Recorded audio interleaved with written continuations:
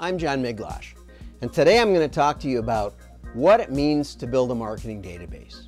I was having a very interesting conversation with a catalog owner a couple of weeks ago, and he said, it's interesting that you both build the database and do the analytics. He said, that's really unusual. I haven't found anyone else who does.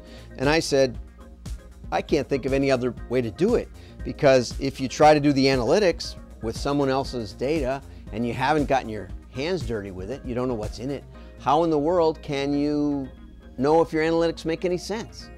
And if you try to do the IT and the database build, but you don't have any analytical tools or skill, how can you tell if you did it right?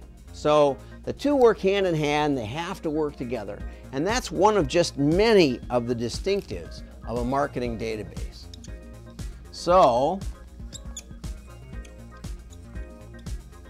what we're going to talk about first is that back in the mid-90s when we started doing this, I got hired by the Bay up in Canada. And they, one of the largest accounting firms in Canada, and we did a joint application development session. Okay, and we talked about the different fields and the file layouts and the specifications and what this thing needed to do. And frankly, they sent me a pile of paper about 4 inches thick. And they said, not the accounting company, but the Bay said, could you look this over and tell us what you think of it? And I called them back and I said, you know, I can't bill you for it. I took a glance at it. I just couldn't in conscience spend that kind of time looking this through. I said, what you got is an Eiffel Tower. And they said, well, what do you mean? I said, well, you wanted a bridge from here to there, and you got something that looks a lot like a bridge, but it'll never get you from here to there. And they said, that's what we thought too. So they hired us. And so we basically threw out the document and we said, no, let's try building it first. Ready, fire, aim. We used to have a sign like that in our company.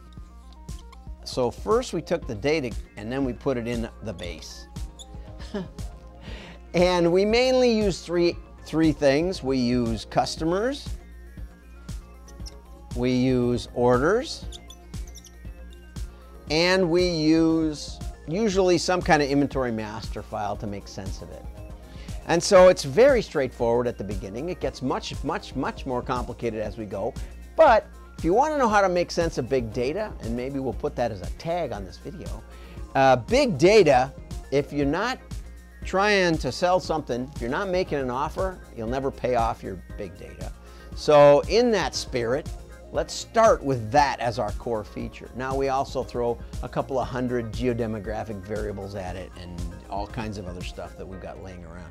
But the key is customers and transactions. For the Hudson Bay, we had about 15 million customers and about 300 million transactions, which was great. You know, a great place to start. Experian and Epsilon and those guys, you know, we came and spoke at the database conferences, and they would have me go first. They said, we don't have near that much data in our stuff, and you have it all on a PC, which we did, all relational. Okay, so the first principle is that you start with the data when you build a marketing database. Let's not start with speculation. It's bad enough as it is. Now, when we're doing this, of course, we're going to use the inventory master file and other things to make sense of those transactions. But before we do, we really want to focus on the customers, because most of the database companies that exist today were built on what's called merge purge.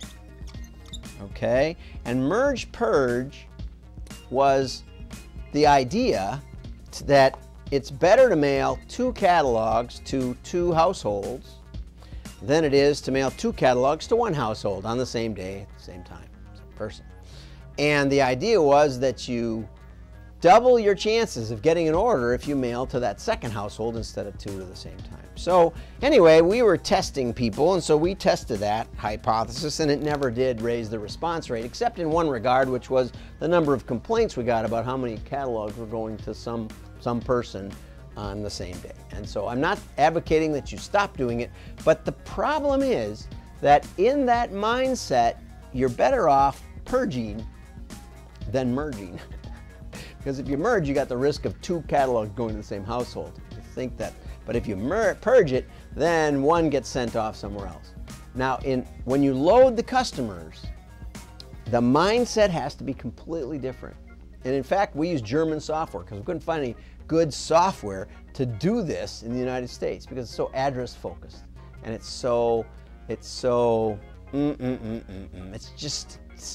doesn't work right.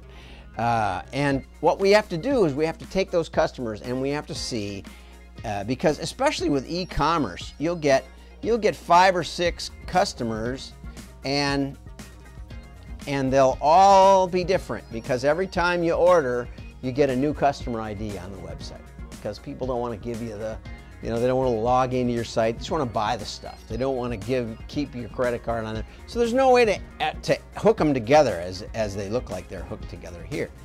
And so now they haven't bought, it looks like this guy just bought in the last year, but these guys look like they haven't bought in the last 4 or 5, okay? Because they're not connecting. Well, you got to connect them. And we've gotten very good at that. And so the first principle in a marketing database is you got to connect things. Because what you're looking for is you're looking for patterns in time. You want to see the customer that stays with you. You want to see that this is not 5 customers, but it's one really good customer, okay? Who's ordered 5 times. See that? That's a crucial distinction. So we got 2 crucial distinctions of a marketing database, and then I'll let you go for today. The first is we start with the data, not the specification. If you call me up and tell me you want one, I'll give you a 5-page piece of paper. And I just sent one to a company the other day, and they said, their IT department said, hey, we could do that. That's easy. Right, I know, because all we're asking for is the customers and the orders. Okay, and the second thing is that the marketing database has to deal with time. And in order to deal with time, we have to figure out the right way to treat our customers. And almost no one is even thinking about this. They're just purging them around and trying to make it semi-clean. We got plenty of storage. Let's build big data. Let's make a big landfill, and we'll let the analytic guys figure it out. Doesn't work.